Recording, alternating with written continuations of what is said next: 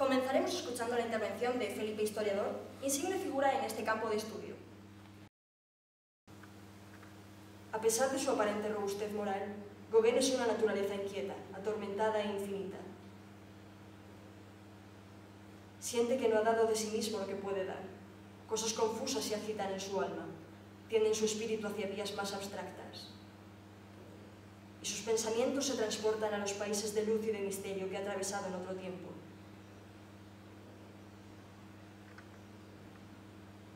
Le parece que hay allí, dormidos, inviolados, elementos artísticos nuevos y conformes a su sueño. Damien Hirst. Su intervención tiene el título «Damien Hirst no es un genio», en defensa de mí mismo tras una entrevista nefasta.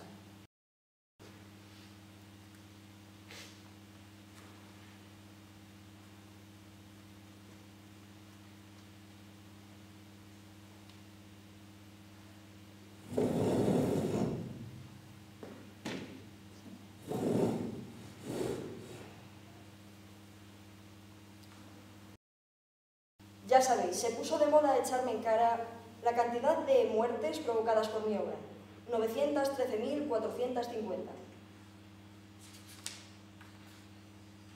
Estaba deseando que me mostrara como el genio arrogante que había sido hasta ahora.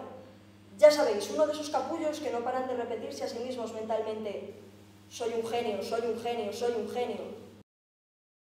Y ahora, de la importancia de Ted Hughes en un mundo Sylvia placitado. Es un enorme placer para mí presentar a un biógrafo de tal impacto. Locutor, crítico, novelista, dramaturgo y, muy especialmente, un intelectual público. Sernazayo.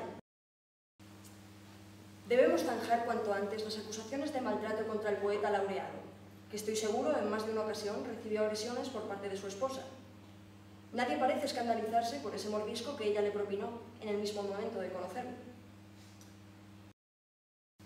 Es verdad que Hughes estaba tan obsesionado con el padre de Plath como ella, pero no podemos percibirlo igual, porque en palabras de ella todo suena histérico y confesional en grado sumo. ¿Sabéis qué es lo que pasa aquí en realidad? Que yo quiero ser un genio.